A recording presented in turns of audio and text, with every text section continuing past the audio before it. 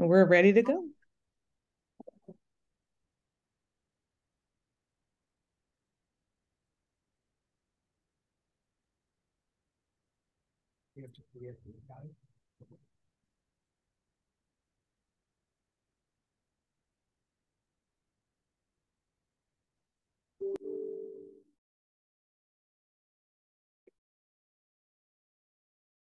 Well, good morning, and thank you for their patience as we work through some technical difficulties. I am Romanda Noble Watson, the Director of Public Relations and Communications with the South Carolina High School League. It is my esteemed pleasure to welcome you into the 2023 Boys State Finalist Press Conference for boys tennis. With us this morning, we have coaches and players from classes 4A and 5A. Before we dive into our question and answers, we will have some words from the commissioner of the South Carolina High School League, Dr. Jerome Singleton. Thank you, Ms. Romanda. Good morning. And I too share my congratulations. We've had a great season. We're culminating it this weekend with the state championship. You are our representatives. Please recognize that. Please continue to be great ambassadors that you've been all year and let the world see just how well we do athletics in South Carolina. You've got a unique opportunity to do that. We ask that you continue to be the best that you can. Do the best that you can, play hard to win, but recognize that sportsmanship is a big part of it. I know you'll do a great job. Again, congratulations. Enjoy the press conference. This is a unique opportunity. Thank you. Thank you, Commissioner. And now we'll meet our participants for this morning's press conference. From Class 4A, we have Riverside High School, who is coached by Heather Gage. Coach, please introduce us to your athletes. Hi, good morning. I have Scott Greiner over here to my left, which is the junior this year, and we have another junior, Connor Maddox. Thank you so much. And they will match up against Myrtle Beach High School, coached by Jeremy Howard. Coach Howard, please introduce us to your athletes. All right, good morning. To my left, I have David Rayner, our senior, and to our right, I have Nolan Cahill, our junior. All right, welcome on in. And competing in Class 5A, we have JL Mann High School, coached by John Armstrong. Coach Armstrong, please introduce us to your athletes. All right, right over here we have senior Miller Vogt, and over here we have Sanjeev Indamatla. Sanjeev, welcome on in. And they will face off against Somerville High School, coached by Jesse Gladys. Coach Gladys, your introductions, please. All right, these are my two senior captains. Number one singles, Sam DeMuzio. Number two singles, Edward Naval. Well, welcome on in, everyone. Sit back and relax. We're going to have a little bit of fun and answer some questions for our viewers here on Facebook. We will begin with our coaches, giving us a brief summary of their season. And we will start with JL Mann and Coach Armstrong. Please just give us just a few words on how you managed to get here to the state finals. Well, we had the privilege of having all returners from last year to this year. So last year, I think we had a pretty strong team, and obviously they all returned. So excited about Saturday. So you didn't have any, you had a few hangups, or your season went just as you had planned it to go?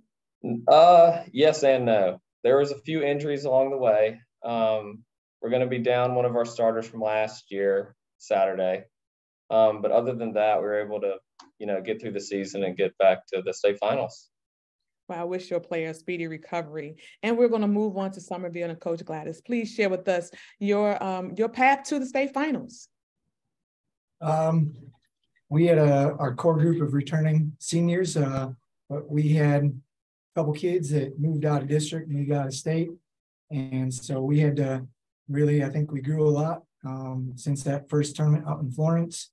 And but my core group of guys, the three seniors at the top, really showed up for us when we needed them. And when we struggled up top, our younger guys pulled it in for us. So we beat a couple teams that we didn't think we beat, and we lost to a team that maybe we could have beat. So I think 21 wins this season so far, and so I'm pretty proud of the boys for where they're at.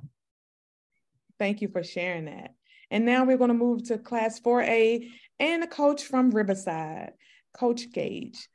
can you enlighten us on your season? Yeah, absolutely. I think our success really started at the end of last season. It was my first season with this group, and we had a great, successful season. Didn't go as far as we would have hoped, but that momentum really pushed these boys. The work they put in the off season to get to the start of the season was phenomenal. I came out and saw every single player from top to bottom improved. And they also just, their relationships with one another also was something they really fostered in that off season. So when we started out this season, it was pedal to the metal, let's go take care of business. And that's something we really focus on is every single time we're on the court, we focus, be where your feet are. We're focused in that moment, put the distractions aside, got a really high academic team. Even this week throughout playoffs last week, AP exams, pushing times, doing all these things, getting up early after late night arrivals from a faraway match, and they get up, they take care of business, and then it's back to the grind on the court. So we're ready. We've been challenged. We've had successful times on the court. We've faced some tough matches. Every single player on our starting lineup has been the person to clinch it. So we've all had that experience.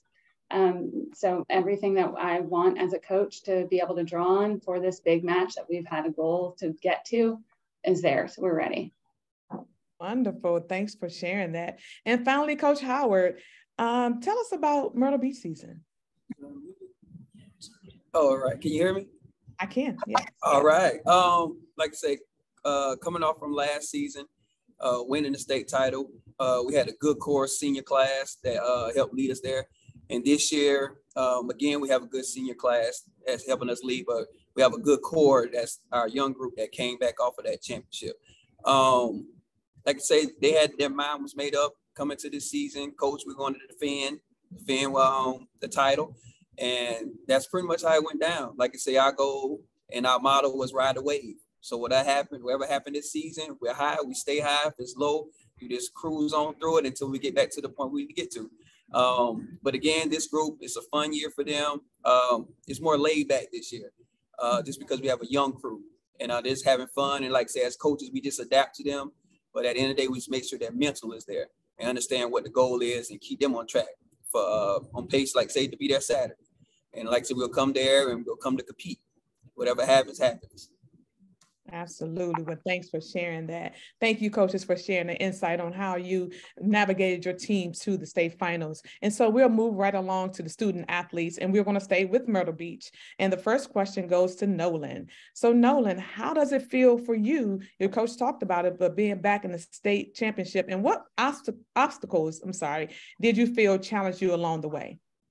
This feels really excited to be back in the state championship. I get to play a position my brother was at last year, and hope to be able to just hold up the Cahill name of just being the best player on the team and continue to win. And some of the obstacles we faced were like when we played the private schools that just had the really strong ones. And like, I knew I was probably going to lose, but I didn't want to like tell that to my other teammates and say, we still have a chance to win these matches. And we did.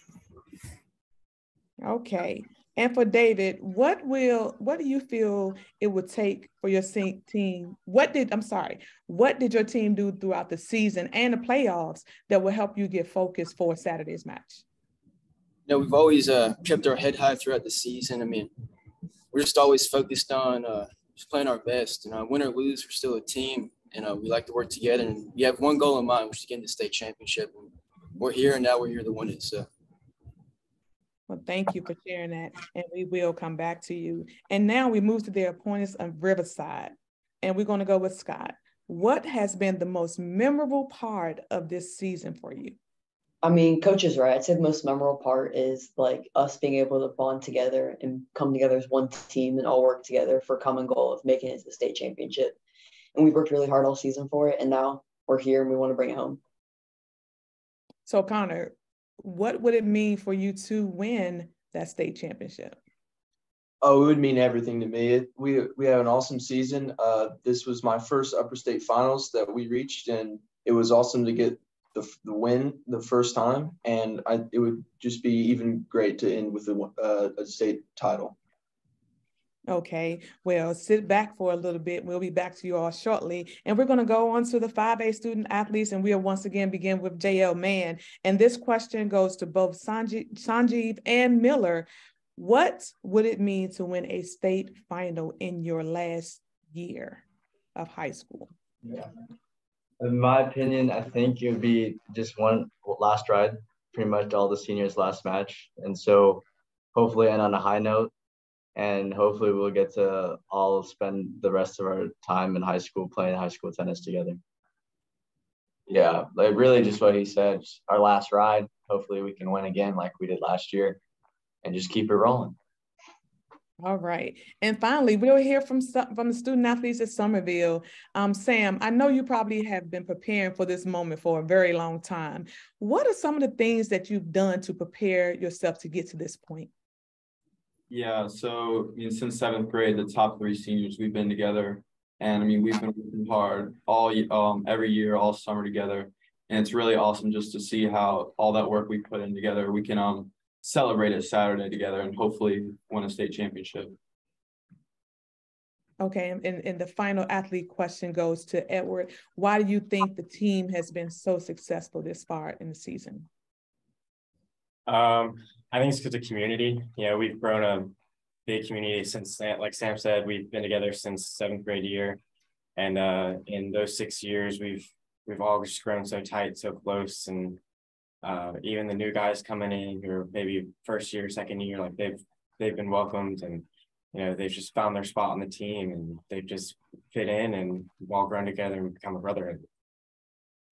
Well, thank you all for answering those questions for me. And I've learned something about each of you just listening to how you all speak. So during the press conference, we like to give the viewers a little of the fun side of all the participants, coaches included. So with that, we're going to start with the coaches.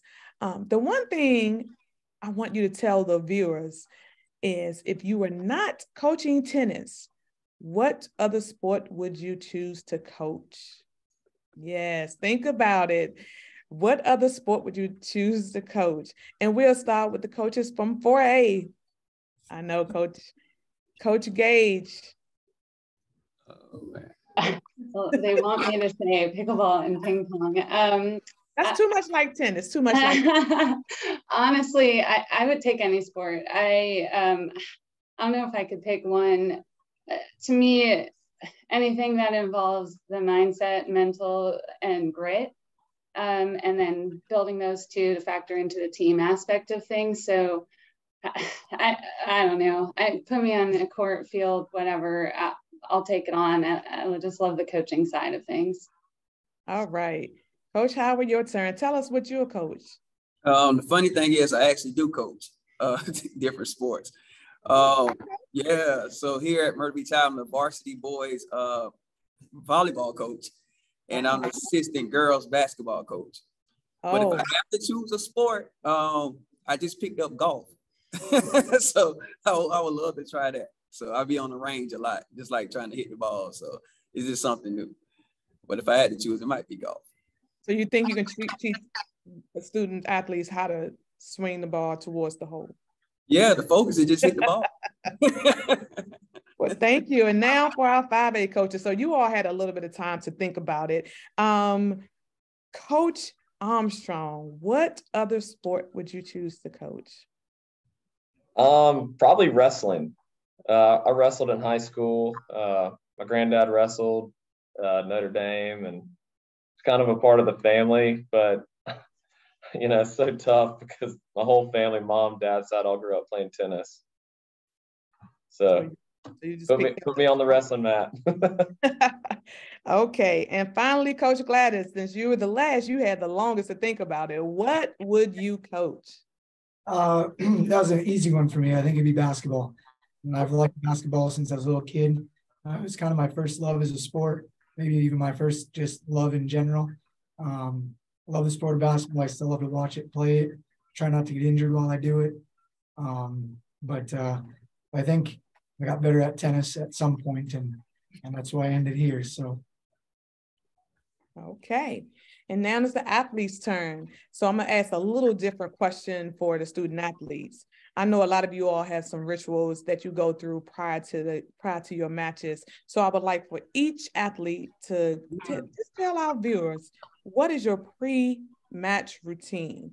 And we'll start with 5A from Somerville. Sam and Edward, what is your pre-match routine? Yeah, I think pre-match, get a sub from Jersey Mike's, drive onto the courts and get there about an hour early, get with my team, get some fuel in me, get ready to go, get William on the aux, and then just kind of vibe, listen to music. All right, Sam? Yeah, definitely music has a big part of it for me. It really gets me in the mindset and hyped up to play some tennis. Also got to carb up, so I'm ready to hopefully last a long match and win. So yeah, that's usually what I do. Okay, and now for our JL Man crew, Sanjeev and Miller. Normally what we like to rock with is we all come after school. We all get our tropical grill rolling most of the time, our rice and chicken bowls, and then we get multiple speakers going at the same time, and then we start warming up as a team, doing our laps, doing our stretches, getting some hits in, and then just hanging out, waiting to play. All right. Yeah, he really said it all. So you all just go with the flow. Exactly. Okay, so we're going to move on to our 4A athletes. Myrtle Beach, David and Nolan, please share pre-match routines. It's not really a pre-match routine, but the morning of my tennis matches, my mom makes some awesome chocolate chip pancakes. So I love those before my match. It gets me right. So that is a pre-match. You eat them before every match? Every important match. Oh, every important. Isn't all matches important? Yeah, I just like every match is important, but like the more important the match gets, the more important the pancakes are. The pancakes become. Okay, I got you. Your pre-match routine? I'll probably have to say the same thing. His mom makes some very great chocolate chip pancakes. So you go to his house to eat the pancakes? Sometimes she brings them to the courts too. Oh, how nice of her. Okay, Riverside. So you had a chance to think about your pre-match routine. What do you have? I love to do our dynamic stretching as a team. We go out on the court, we do our little jog, and then we'll stretch as a team. And I also like listening to music for the matches and getting a good 30-minute warm-up. All right. Yeah, and on top of that, after warming up, we all eat together as a team and like hang out and chill, kind of get in the zone, just be one together. And kind of like what Myrtle Beach said, if after we have a big win, our assistant coach, Coach Troy, he'll make this amazing schnitzel for us. And it's so good after a big win. He makes it really well. Oh, okay. Well, good luck to all of you all. Hope you get your pancakes. Yes, ma'am.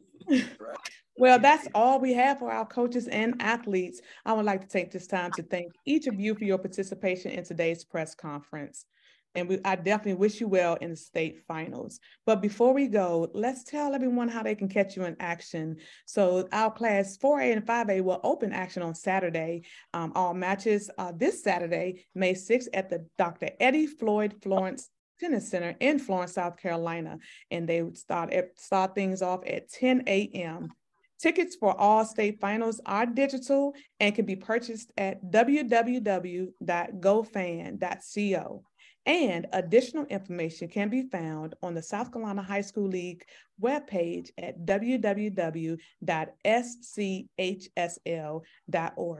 Once again, thank you all for participating. Thanks to our viewers for taking time out to tune into this press conference. We wish you all well, and this definitely ends our press conference.